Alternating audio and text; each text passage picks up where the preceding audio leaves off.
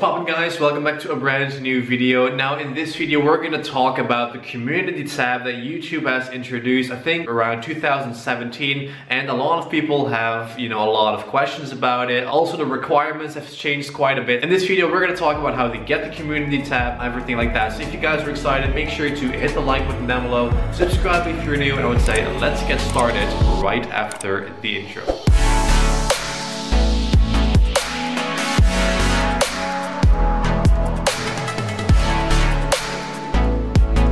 Alright guys, so at the end of 2017 YouTube has replaced, let me think which tab it was. I think it was like the discussions tab at the end of 2017, and YouTube put in the community tab right there where you can post questions, GIFs, images, polls to your subscribers sub box on their phone, and recently also on their desktop. Now, the time I made that video, the requirements were pretty simple. The minimum requirement you needed for when it comes to subscribers was 10,000, and I don't really think you had to be a YouTube partner or anything like that. So earlier today when I was looking for a topic for today's video, I was browsing through the comments about what people wanted to see, and then I just kept getting notifications on like community post video like, oh, but YouTube says you need 10,000 subscribers, but I know somebody with 25 subscribers and they have the tab. What's going on? Okay, so let me clarify. At the end of 2017, YouTube said, alright, everybody with at least 10,000 subscribers will get this tab, and everybody underneath it, it is just a test phase, obviously. Throughout the years, YouTube has lowered that threshold from 10,000 subscribers to only 1,000 subscribers. And now you may be wondering, Alex,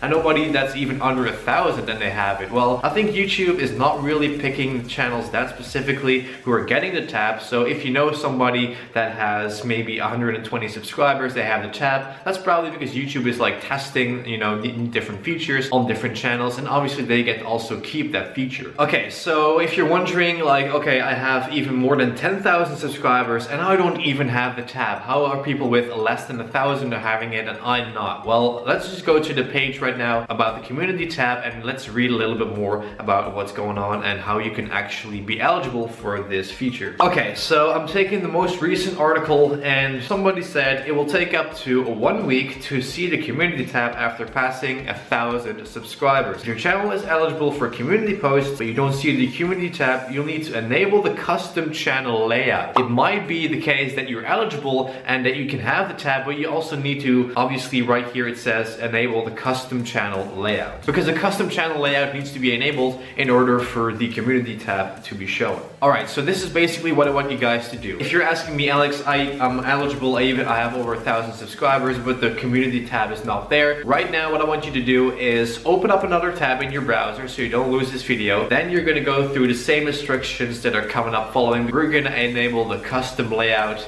right now. Okay guys, so right now we're on my YouTube channel, and the thing you want to do in order to activate the tabs, because I already have it for like years, so it's obvious that it's right here, but if you don't have this one yet, what we're going to do is we're going to click on this little wheel icon, and what we're going to do is we're going to make sure that customize the layout of your channel has been checked. So then we're going to click on save, and then it's going to jump to that new layout. It says join customized channel YouTube Studio, so this is basically the new layout, and obviously right here the community tab will appear, and if it's not the case, make sure to let me know down in the comments and I'll check for a solution. You should be good to go when you actually go ahead and customize your channel, and obviously there's no like manual button to turn on the community tab. It should be automatically be there if you're eligible and if you have over 1,000 subscribers, and if you don't have over 1,000 subscribers, the community tab may pop up on your channel because that's what YouTube actually said, like they're just beta testing it. So this is how to activate it. And guys, by the way, if you're looking for music to use in your videos, because let's say that you're tired of using NCS over the past couple of years, there is a really cool website that I've teamed up with to let you guys explore new music of all different genres, so check this out. Are you a content creator looking for music to bring your videos to a whole new level?